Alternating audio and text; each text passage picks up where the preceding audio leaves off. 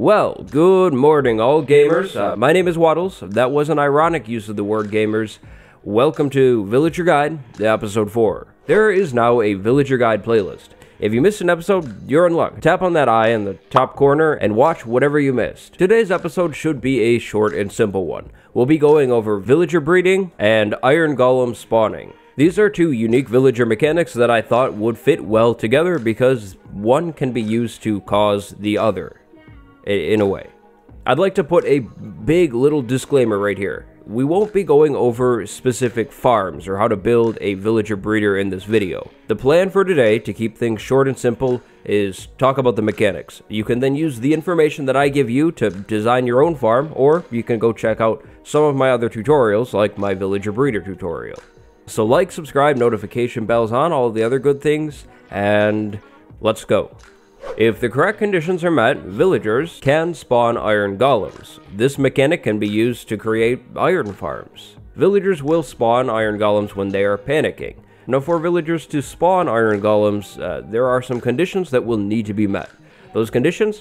Well, they're all laid out right here. Condition 1. Panicking. Villagers will begin to panic if they see the same zombie as 3 other villagers within 10 blocks of them. So that would mean something kind of like this. These villagers are now panicking, they're freaking out, they see this zombie right here, and bad things are happening, or so they think.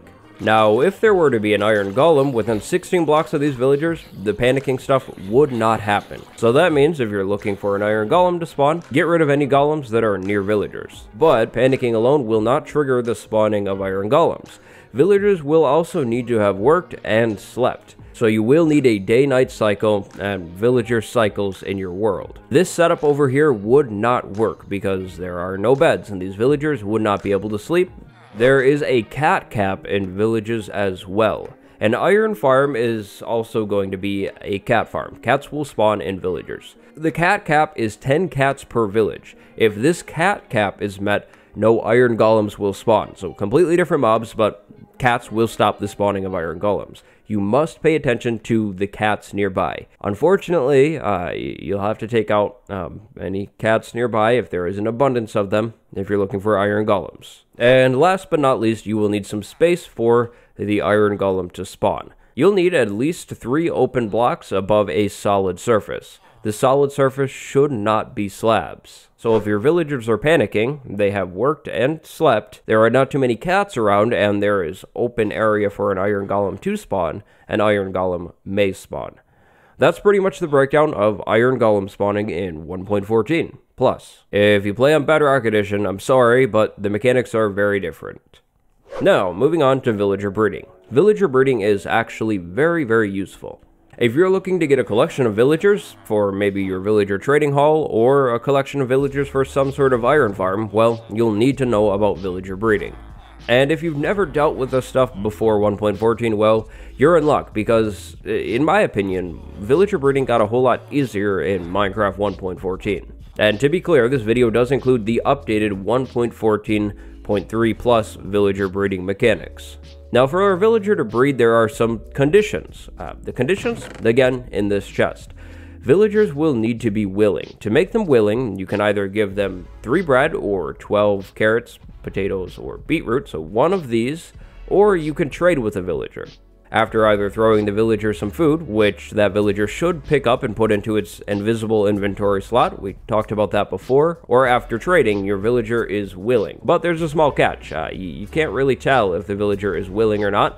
The villager will just have picked up the food, so you'll need to keep track of who you traded with or who you gave food. The only other big thing that you'll need to have secured and ready to go if you want your villagers to breed is some beds. Villagers will only breed if there is an additional bed. So let's imagine we have villager 1 and villager 2 over here. They both have lots of food.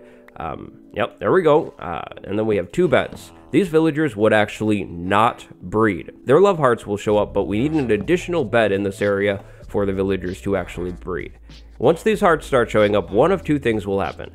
Either you'll get a baby, or you'll get some angry, frustrated signs.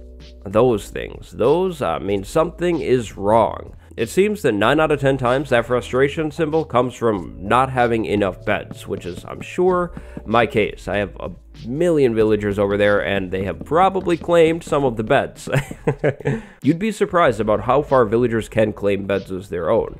A villager can claim a bed that is very, very far away. But yes, about villager breeding, all you need is some food or some trade action to have happened, and then at least 3 beds. That's it. It's actually really, really easy to do.